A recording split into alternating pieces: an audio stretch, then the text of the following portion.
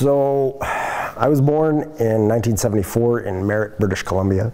My parents were both Western Canadian farmers, and my dad was a cowboy, biker, did all kinds of stuff as a youth, but works in the oil and gas industry in northern Alberta right now, and much love to the oil and gas industry. I hope you recover.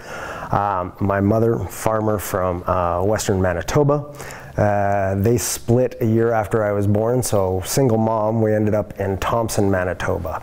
I lived for a couple of years in Calgary, and my first wrestling influences started when my mom started taking me to Stampede Wrestling when I was 4 years old and 5 years old down at the Corral, where we lived on Riverside Drive. We lived right down by the river and made our way over to the Corral weekly for wrestling as a strong male influence in my life, which, hey, good on you, Mom. Good choice.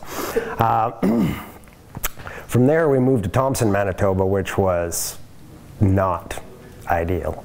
Not a lot of white kids in my school, and the indigenous or native kids did not like white kids, so a lot of bullying, a lot of 5-on, 4-on-1 beatdowns, until I moved to Winnipeg when I was 12, and Winnipeg was a very different scenario.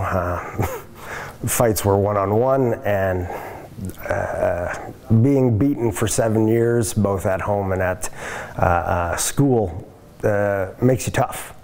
And so coming up through high school and stuff like that, I didn't have many more bully problems or people giving me shit, as it were. But at the same time, I also developed a reputation for having a short fuse, which I still to this day have.